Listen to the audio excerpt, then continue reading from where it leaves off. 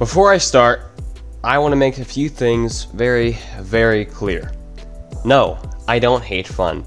I actually love fun. I just don't think this movie was very fun. I have been a Godzilla fan for as long as I can remember. I have loved the Big G since childhood. I'm not a tourist or a fake fan. I know I had very different feelings about this movie in the past, but I'm only changing my mind because I'm not a robot. I am not static. I don't believe one thing forever. Over time, my feelings on GXK have changed. I changed my mind after spending more time on thinking about the subject, and it's just that simple. I'm not some grifter, I'm just a human being. I am not going to compare GXK to -1.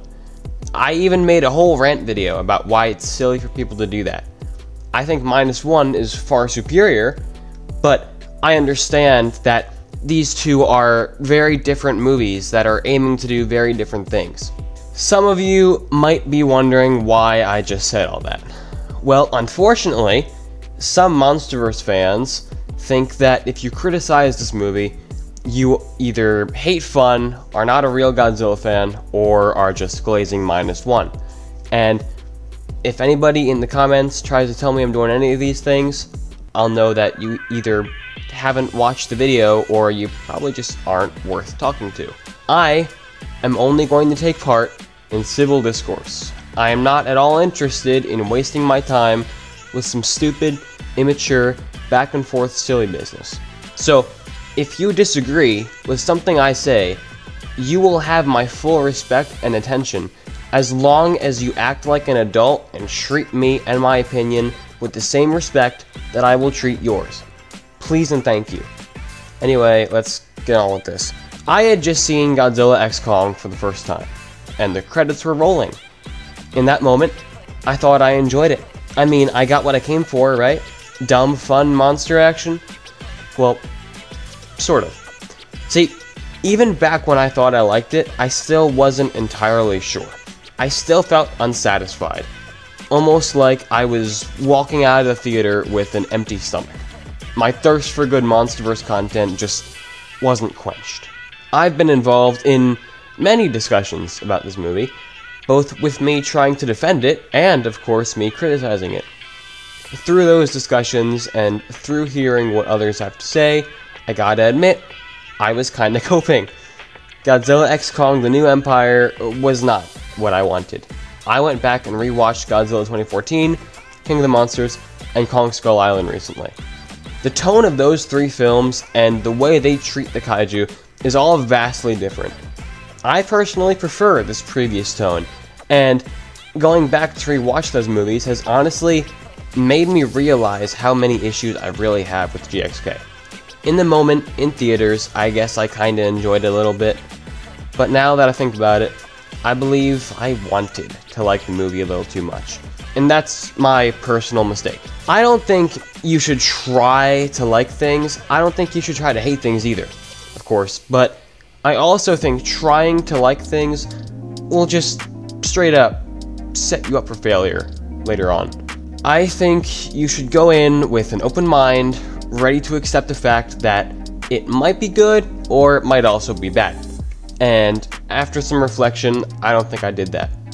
Godzilla x Kong is not trying to be some cinematic masterpiece, and that's completely fine. According to the director and many fans of the movie, this film is trying to lean more into the vibe of Godzilla's Showa era. To do that, the movie prioritizes silliness and fun, wild monster fights over substance. But just because it has that priority doesn't mean the movie has none of that. Enter Kong, arguably the current main character of the MonsterVerse, and objective main character of this movie alone. Kong, for the past two films, has been lonely. Godzilla vs. Kong set him in Hollow Earth for the remainder of his days, allowing him to traverse that world and get closer to finding the home and family he has been longing for since 2017's Skull Island. But when he finds his people in Godzilla x Kong, there is one force of darkness standing in his way, keeping him from a life of happiness. Enter the Scar King, my personal second favorite now, villain of the entire MonsterVerse. Scar King is a bad guy.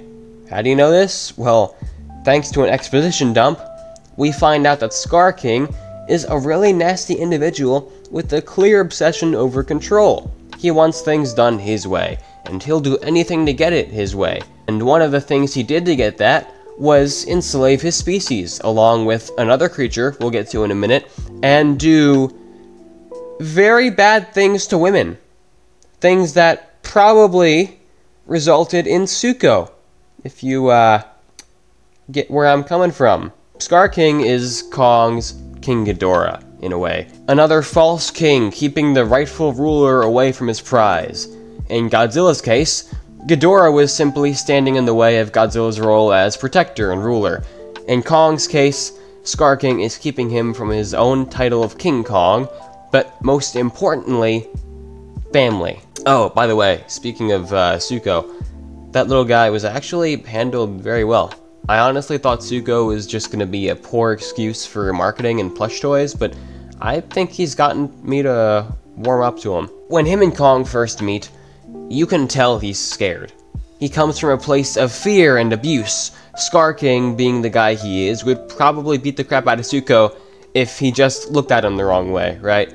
So it's nice to see him warm up to Kong's merciful nature.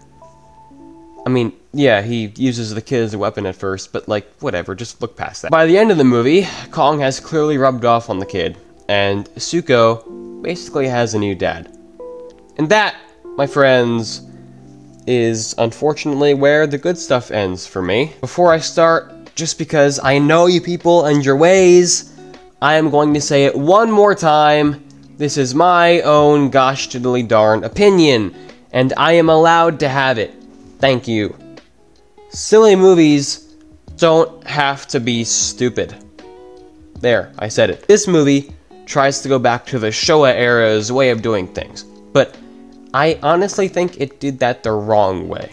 I'm gonna make a more detailed video on this topic, but I think the Showa films have become heavily misrepresented.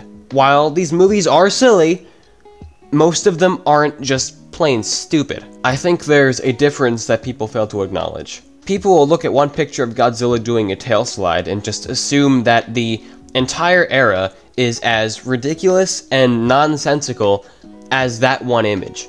As a result, they completely ignore everything the era's movies have to say and pretend the movies are just stupid nonsense slop where Godzilla plays hockey with a boulder and flies using his atomic breath. Godzilla x Kong is close to being a good Showa film, but it just doesn't hit the mark for me personally. Godzilla should not be in the movie, neither should Shimo. Godzilla does nothing but kill, kill, kill, and acts as a side piece the whole time. I mean, honestly, if you did get rid of him, you could have probably used that time to spend more time on Kong, Zuko, and Scar King. Go ahead and develop them even further, you know? But no, we gotta sell toys and make the movie more marketable, so why not throw Godzilla in and find something for him to do along the way? I mean, even his final fight with Shimo is more or less just those two tackling each other. The focus is clearly on Kong, so just scrap Godzilla and commit to that. And I am saying this as a Godzilla fan. I want to see more of MonsterVerse Godzilla too, but not if he's just going to be a weird side piece the whole time. Godzilla spends the whole time charging up, getting ready to fight Shimo and Scar King, and then he fights them with Kong and just goes home. A few minutes ago, I put Kong's story into more words than this because I actually can. Like, I'm not just trying to dumb this down to sound smart. I genuinely can't think of any way Godzilla was expanded upon here. Especially when you take into account Adam Wingard's commentary that I will surely talk about soon enough. Now, as for Shimo, she's literally only there to give Godzilla something to fight. Like, she doesn't have any other reason to exist. She also apparently froze Ghidorah, which is... I mean, alright, I feel like that really contradicts King of the Monsters and makes a small plot hole even bigger, but you know what? Fine. Let's just run with it. Whatever. Also, Shimo apparently freezes the ground whenever she walks, right? Because she's just that cold. So, like, how do Scar King or Kong not get frostbite when they touch or ride her? I mean, Does the ice only come out of her feet, or... I don't want to talk about these guys, but I have to. The human characters suck. All of them, I hate them. Except Trevor, he was fun. I want him to be in the next one. But Bernie was just a poor excuse for comic relief, really annoying, and oh my god, he dumped so much exposition. How does he just put together all this fancy EWE technology by looking at it? I mean, that doesn't make any sense. G is a chosen one now? Why? Why do we need a chosen one? Is that Mothra? What's she even doing here? Has the egg from King of the Monsters hatched? Is that the same one then? I mean, oh, okay. I guess that makes sense, right? The egg probably hatched and she must have, like, traveled from the surface down to the Hollow Earth for some reason, and, yeah. She just appears out of thin air for some reason, but no, yeah, I can run with that. Are you kidding me? This wasn't even the same Mothra? There's another one? How many are there? Well, where's the one from King of the Monsters? What is happening? Yeah, look, Adam, buddy. You gotta stop shooting yourself in the foot with this commentary. Like, come on. I mean, you never explained it in the movie, like, a few things, but you just gotta stop. The light in the Hollow Earth comes from crystals? No, it does not. Stop it. You guys totally just rendered a sun in there. Those are not crystals. Godzilla and her have a thing. The only Titan that Godzilla truly likes and respects is Mothra. So if there was ever a situation where Godzilla is going to hold the door open to another Titan, it would always be Mothra. And Godzilla and her have a thing. Godzilla and Mothra are a thing, and Mothra is the only Titan Godzilla respects. So, does everything Kong and Godzilla have been through just mean nothing to him? GVK and GXK are both just worthless to Godzilla as a character now? Is that really what we're saying? I mean, I don't know, man. I don't hate Adam Wingard. I'm not one of those people, but he is, like, really not doing it for me at all this time. How about instead of explaining stupid, useless stuff like that, you explain how the Monsterverse suddenly has so much futuristic sci-fi technology? 2014 and King of the Monsters all had mostly just modern technology. King of the Monsters was the only exception, but the technological jump was pretty believable in a fictional world and didn't go too far. But now in GVK and GXK, we suddenly have all these hovercrafts? I mean, where did these even come from? Did I miss something? Am I stupid? I don't know. I don't think this was never explained. So why not explain stuff like that instead of useless stuff that just makes it harder for me to enjoy your movie? I'm sorry, but this just does not work for me. Like, you totally could have just not had the hovercrafts in GVK and introduced them in GXK by saying that some materials discovered in Hollow Earth allowed you to construct them. That'd be fine, right? Oh, also, last thing. I'm tired of talking about this, so last thing. Why does Scar's crystal control Shimo? Oh, it probably came from her body. Oh, okay, yeah, but how does that even work? Like, if I just pluck a hair off your body, can I control you with it? Is this voodoo or something? Like, it's gotta be something else, right? Okay, wait. Last thing. So, Kong is in Egypt. He challenges Godzilla to get him to lock in and get over there quicker. Godzilla gets over there. Kong is clearly telling him that he isn't actually here to fight, and Godzilla attacks him anyway. Okay, he's being a douchebag. Fine, whatever. But then Mothra shows up and has to tell Godzilla to stop being a big baby. That's so lame. Like, I'm sorry, but that's lame. Let me make it better, okay? Or at least try to. I don't know. I don't want to sound cocky. Godzilla attacks Kong, and they get into their fight, right? But instead of Mothra having to tell Godzilla to behave, Kong gets Godzilla into, like, a chokehold or something. Maybe he's got him pinned down. I don't know. He's struggling to keep Godzilla down. And in a fit of rage and frustration, Kong just starts screaming, yelling, roaring at Godzilla, trying to get him to stop. Godzilla's help is all Kong needs. Kong is one fight away from having everything he has ever wanted. A new home and family is right there. And this lizard decides to put one more obstacle in Kong's way. How about instead of being told to stop because Godzilla should respect Kong, he begins to understand all this, and Godzilla willingly stands down so they can go fight together. Huh? Is that not cool? I mean, would that not be cool? Like, come on. Alright. So, you've reached the end of my video. I hope I made a few sound, solid points if you disagreed with me. But if you still disagree with me wholeheartedly, if you don't think I made any good points, then I would appreciate it if you pointed that out in the comments section. I'd love to have a discussion about all this. I like discussions. Do you agree with me on all this stuff? Do you disagree with me? Did I make good enough points? Did I get anything wrong? Yeah, stuff like that. And this wasn't in the script, by the way, but one more complaint I do actually have. I forgot to write this one down. Mothra didn't do anything in this movie, other than be part of the weird, stupid Chosen One storyline and tell Godzilla to stop being a big baby. She didn't do anything, really. Like, even when... Okay. Like, I know she had a limited appearance in King of the Monsters too, but she was at least part of the final battle in that movie, right? She at least played a role in the final battle. An important role in the final battle, right? But in this movie, she shows up for the Chosen One Gia stuff, and then tells Godzilla to stop being stupid. And then she just goes away. She's not even really a part of the final battle in Rio. Like, why was she not in Rio with Kong and Godzilla? I don't understand that. Like, why did we not see more of her? I don't understand. But whatever. I don't know. I would have rather her not been in this movie. I would have rather it just been like a Kong solo movie all around. Just Scar King, Zuko, and Kong, and that's it. I would have preferred that so much. I think it could have been so much better if it was just those three being the main focus. But yeah,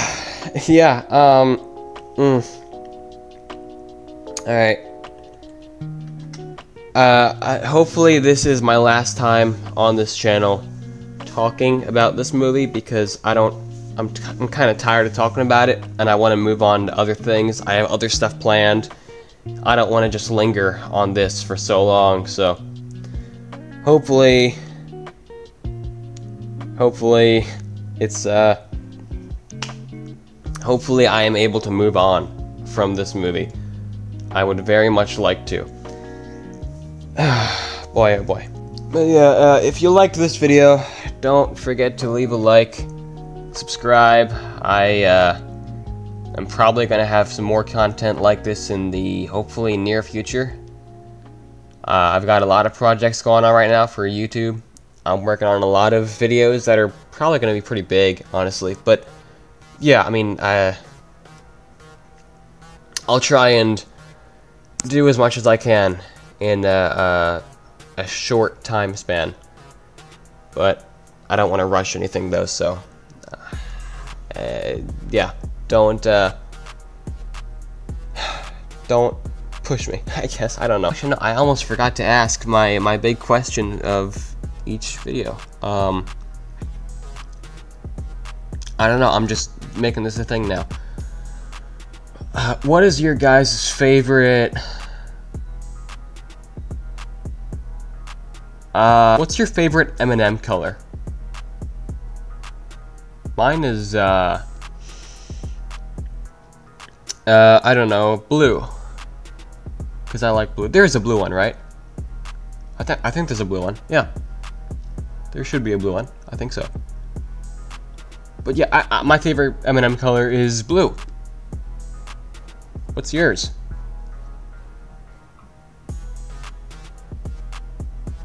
Alright, yeah, I'll see ya.